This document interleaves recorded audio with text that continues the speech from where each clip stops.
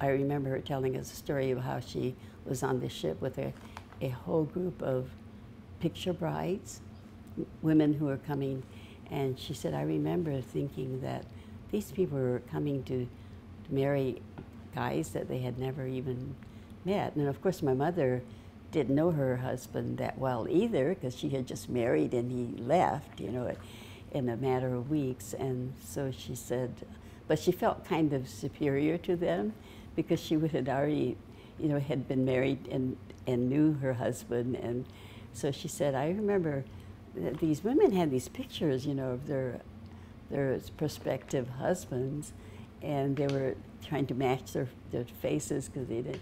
And she thought that was quite extraordinary process, you know. And she used to tell us the story of how she came to this country.